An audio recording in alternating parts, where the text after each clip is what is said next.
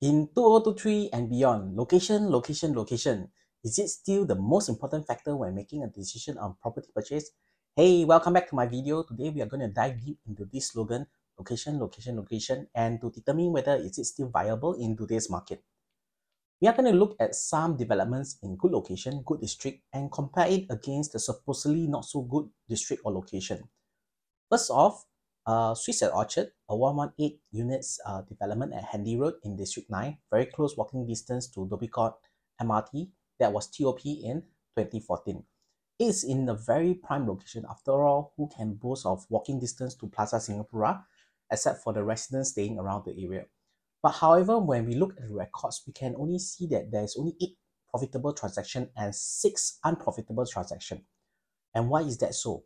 We can see from this development that it is mainly made up of one plus study and two, and a handful of 2 plus studies and penthouses. Thus, it does not really encourage family building as the units are smaller and not ideal for families to come in, and most of the residents are actually tenants. With so many investment type new launches that's available on the market right now, buyers do not need to focus just on Suites at Orchard as their investment choice, but however, the rental demand is still pretty strong and healthy. Next, we take a look at another example. Marina Bay Suites TOP in 2013, which is located at Central Boulevard with doorstep access to downtown MRT and walking distance to Marina Bay Sands. Now, who can boast of walking distance to Marina Bay Sands except for the residents staying around the area? When we look at the record, we can see that there's only 10 profitable transactions and 29 unprofitable transactions. This development is made up of only 3, 4 plus study, and penthouses. All are tiered towards family building. But why is it still not making a profit? After analyzing, it is due to the buy-in price and time of selling the market. Plus, it's in the CBD area, far away from neighborhoods and elite school. And besides, locals prefer to stay away from CBD area. Hence, its only target audience will then be the foreign buyers.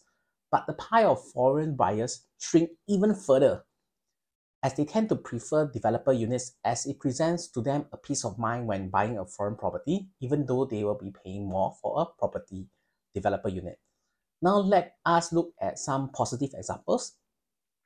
Park Rivera in District 5, located in West Coastville, TOP in 2019. This is a 752 units development comprising of 1 to 4 bedroom with full condominium facilities. So far, there has been 199 profitable transactions with 0 unprofitable transactions. The next project beside them will be Twinview, TOP in 2021, a similar size development with 520 units, which comprises of 1 to 4 bedroom, got 63 profitable transactions and 0 unprofitable transactions. And the newest of them all, Whistler Grand, TOP in just late 2022, comprising of 716 units of 1 to 5 bedroom, had 54 profitable transactions and 0 unprofitable transactions. This location of the 3 condos are not near MRT at all. And so why are they still then outperforming the prime location? The answer is that the buy-in price matters. It is targeted at HDB upgraders. Hence, the pricing has to be sensitive in order for upgraders to buy in. Second will be the development size. These are full condominium facilities with arrays of 1 to 5 bedrooms. Hence, buyer can do family building in these developments. Investors also can come in for rental gains. Thirdly will be the ecosystem and school. Most probably than not, their parents, relatives, siblings are staying within the same area, hence providing them family ecosystem with good neighborhood school nearby, making it an even more ideal location for them to live, work, and play. And the next will be the future buyer profile. There will be always new local upgraders looking around the surrounding area who are buying it for their own stay. And this will definitely be one of their top choices based on the above selling points. In summary, in 2023, location doesn't mean everything.